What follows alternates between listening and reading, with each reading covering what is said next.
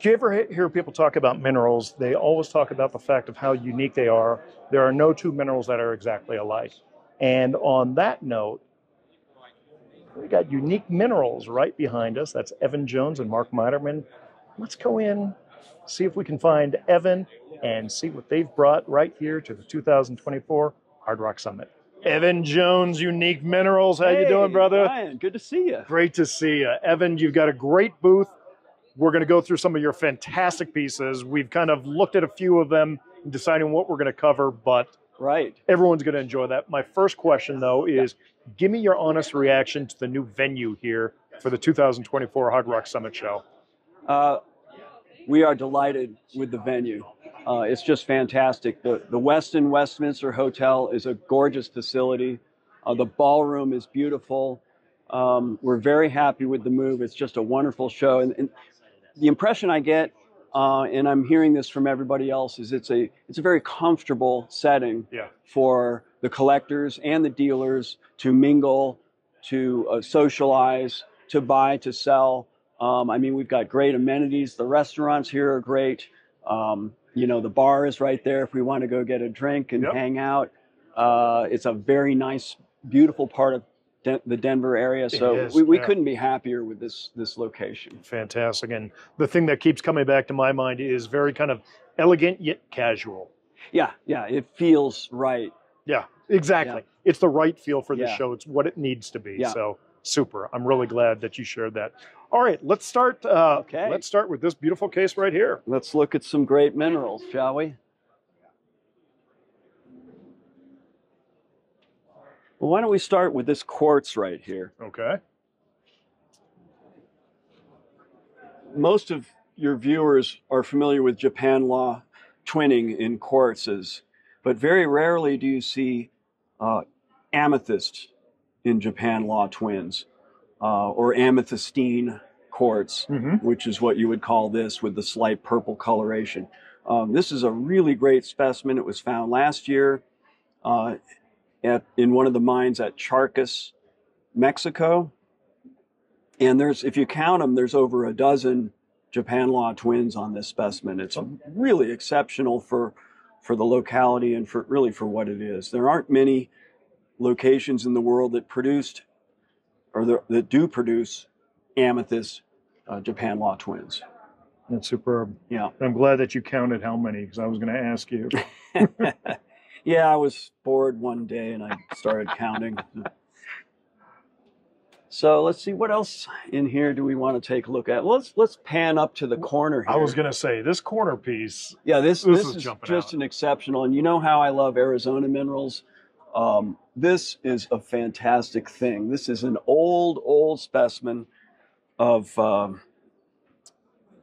quartz that's been impregnated with chrysocolla. It's also called gem silica in the lapidary trade. Now, but this is a natural specimen, this botryoidal quartz here. It's been polished slightly on the edges. This is an exceptionally large example, and these all came out in the 50s, 60s, 70s. You know, when the mines closed in the at Inspiration in the Globe, Miami area. So this is a very historic piece, exceptionally large, and it's just wonderful. I love it. Classic. Yeah, I mean, it looks like Smithsonite, but it's not. Yeah, this is easy to assume that it would be. Yeah, so it's quartz, really. It's or chalcedony that's been impregnated with amounts of chrysocolla to give it that blue color. This stuff doesn't come from anywhere else in the world like this. Yeah, that's fabulous. And when did you get that? Just recently, we acquired it out of an old collection. Okay. Not long before the show. But it like I said, it could date from the 60s, 50s, 60s, 70s, something like that. Yeah. Let's see, what else? Oh, well, let's take a look. We didn't talk about this earlier, but why not? We like Mexican minerals, and this is just a really great rhodochrosite from San Eulalia, Mexico. So this is from the Potosi mine, underground, from the manganese, or really the silicate ore body, they call it.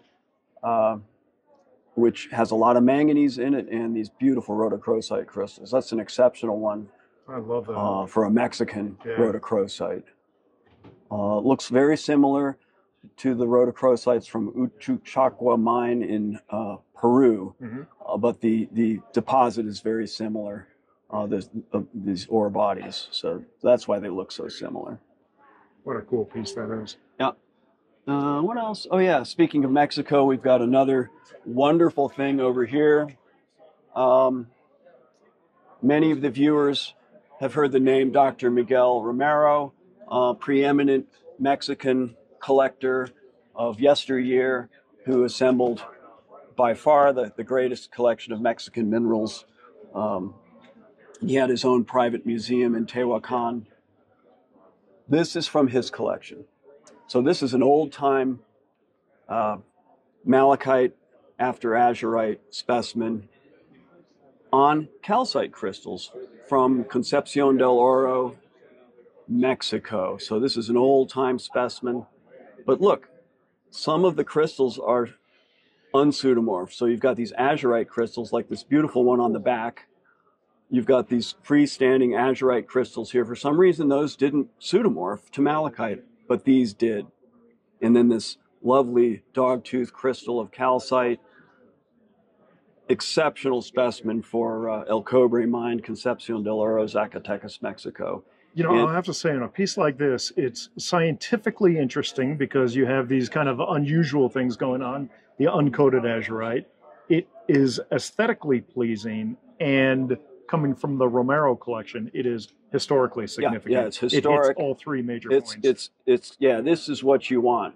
And if you're a collector of Mexican minerals or of copper minerals or even of calcite, this is something you'd want.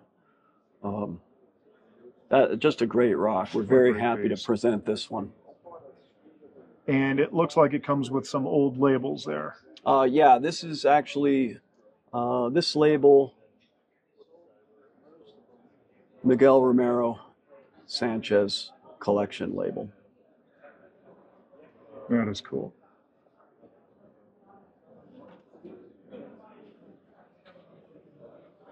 Well, why don't we move on to the other case, and let's see what we can find over there. Swing the door open. Well, why don't we start here on the top shelf? I am just in love with this rhodochrosite from the Schwanning mine in South Africa.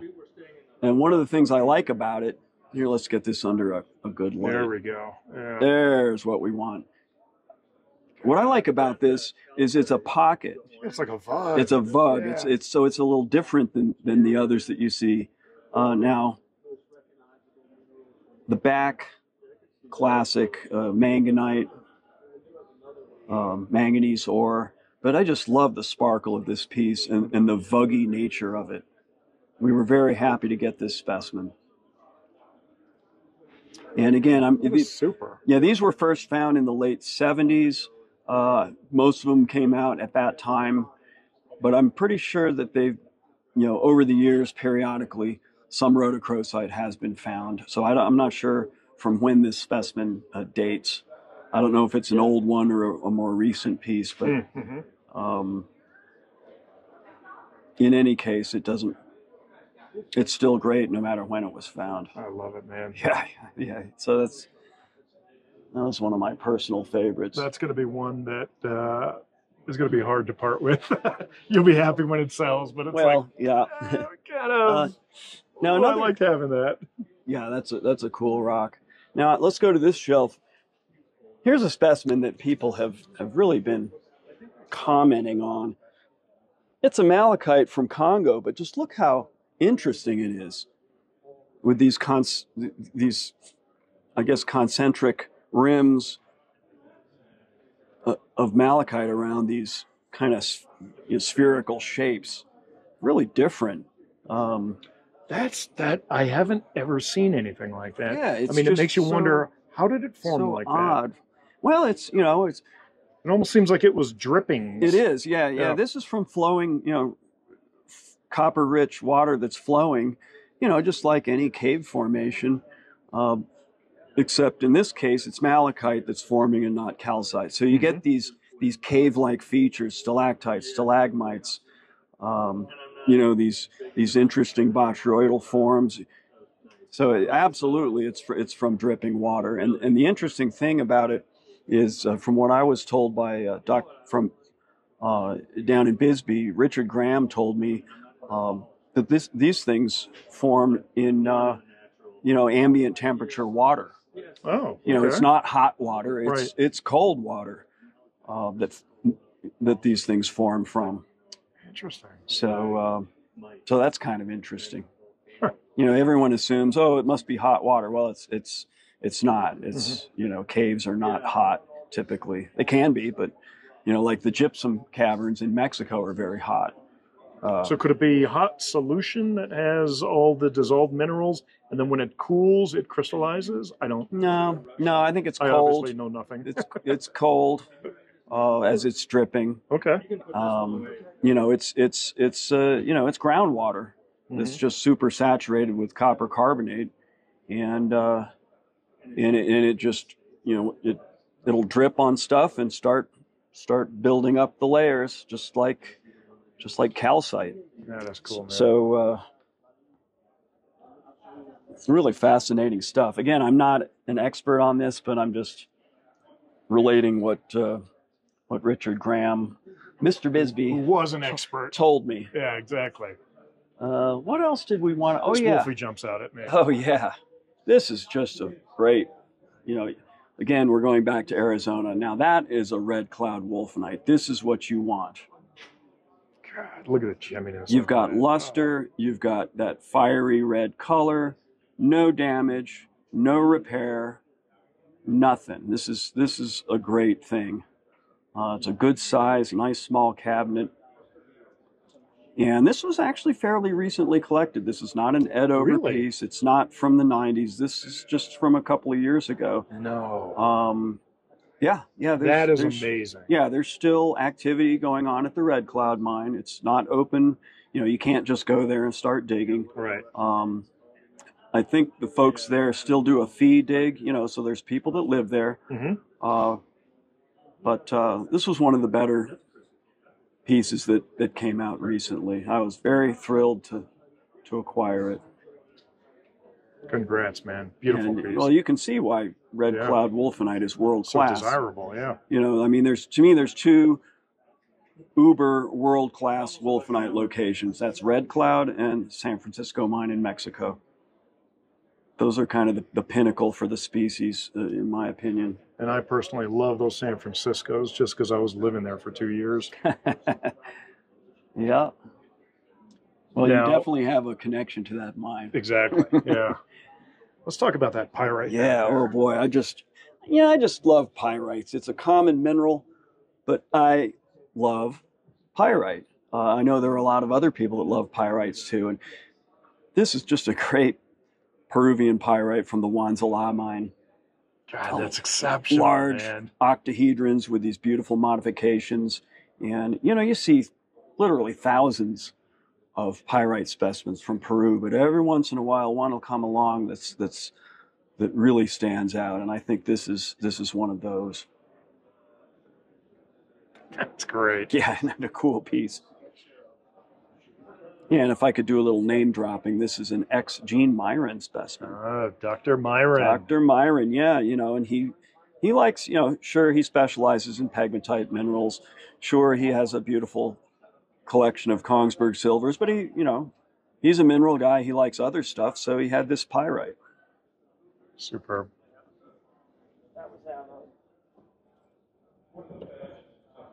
And another one I wanted to talk about is just right over here. This thing kind of blew my mind when I saw it. And what this is actually a giant Wulfenite crystal.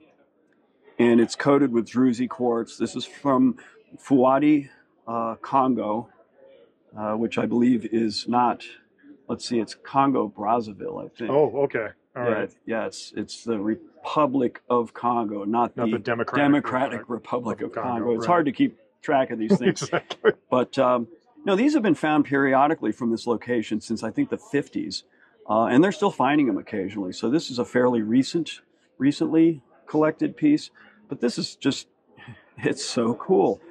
The sheer size of the Wulfenites from this locality yeah, and they get even bigger. They get huge from there, and they're not always coated with the quartz, but this one is, and it tells a neat story. I just love these, you know.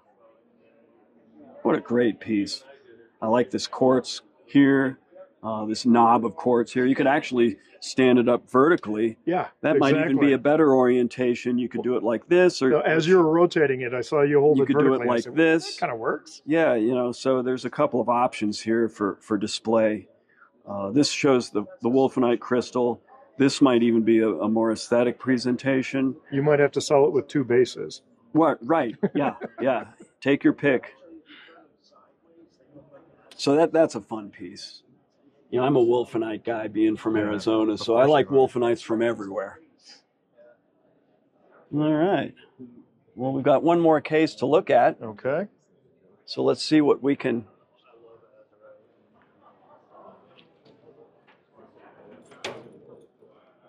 Let's get this one opened up. We've got a couple things we can look at here.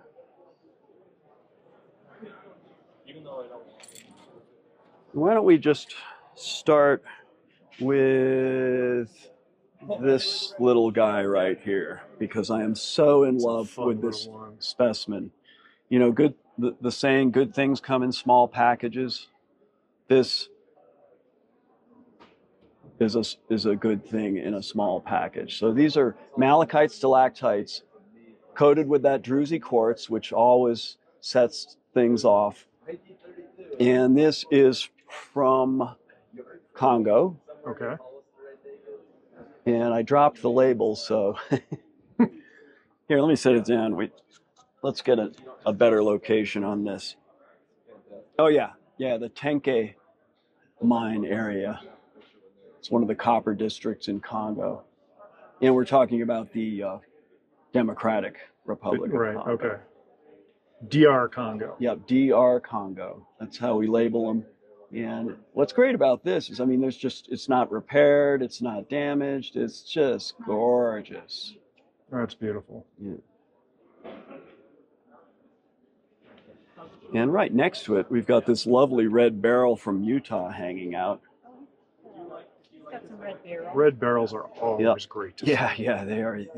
You know, these are the world's finest red beryls. They're found in a couple places. In the geologic setting for these is called a topaz rhyolite. Mm-hmm. So it's a lava that's been enriched in certain things, beryllium, for example. You know, one thing I really love about these is, you know, the best ones are good old American minerals. Yeah, and this is a classic. You know, the Wawa Mountains deposit has produced by far the finest red beryls in the world. It's just a lovely little miniature. Uh-oh.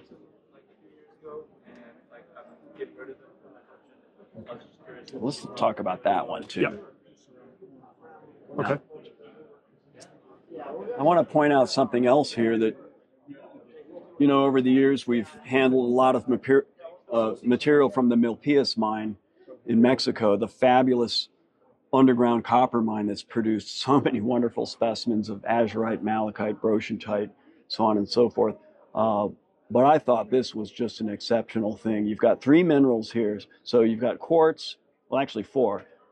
There's chrysocolla in the matrix. Then you've got quartz with dioptase crystals, and it's kind of faint, but running right down the center. And underneath the quartz, there's blue shadokite. And these quartzes came out a few years back, and I saw a lot of examples, but this is my favorite piece of the find. I just love the architecture, the stripe of sparkly quartz with this dioptase setting it off underneath. It's just such a cool piece, really well balanced. You know, the crystals are small, but they're very high quality. Yeah, exactly. Again, yeah, size doesn't really matter. It's the quality. Yeah, yeah. And the Milpius mine has just produced so many wonderful things. I mean, everything is high quality from that mine, or so it would seem. Let's see. I think we had something on this shelf. Malachite. Yeah, yeah. Now this was great. This came out of an old collection in Europe. And what you're looking at here, let me get it out very carefully. In fact, why don't I just hold it here? These are malachite stalactites, obviously, but this isn't from Congo. This is from the Ural Mountains in Russia. Malachite deposits in Russia from the 19th century. So you've seen all the Russian, the malachite room, the malachite objects of art that were carved during Tsarist times in Russia. This came from those mines. So this is a very historic specimen. It's the best Russian malachite I've had. I can't even remember when. It's so cool. Yeah. And you recently acquired that from a collection? Yeah, yeah. This came out of a collection. It was in Europe, where that's where most of the Ural stuff is probably ensconced. Right. And we like copper minerals, and this is a very historic Ural Mountain piece. I was very happy to get it. Yeah. Let's see. Haven't had a custom base made for it yet, so we kind of have to improvise right. There we go.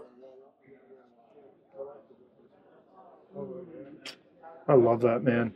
Because we're so used to seeing malachites with the chatoyancy and kind of the druzy exteriors like the other piece that we saw. Yeah, and you can see how different this looks. It doesn't look like a Congo malachite, at least to me. It's got you look at it and it's like it's got something different. It's got a different character.